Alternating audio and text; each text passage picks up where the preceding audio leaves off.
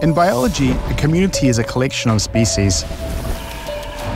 Within science, all of us rely on community, thriving off each other, navigating new frontiers, standing on the shoulders of giants.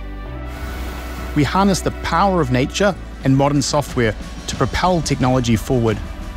My name is Evan Flood. I'm the CEO and co-founder of Seqera. My name is Paulo Diego Mazu. I'm CTO of Seqera and co-founder of the company. So Seqera is on a mission really to make science accessible for everybody. For an open world where anyone can come in and do scientific analysis, really using any tools that they have and be able to share and collaborate with those tools really in any environment.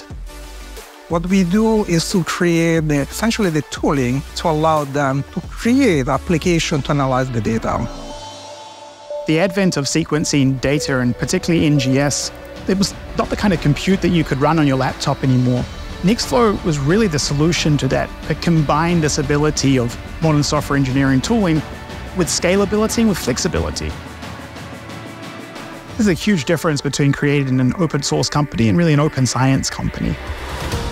We believe that open science is something that allows researchers to work together every day, not just each other, but also with us, to improve and create better tools and better solutions. I think one major goal in our future is to become the central hub of open science. Together, the community is pushing the boundaries of science and creating a future that we all want to live in.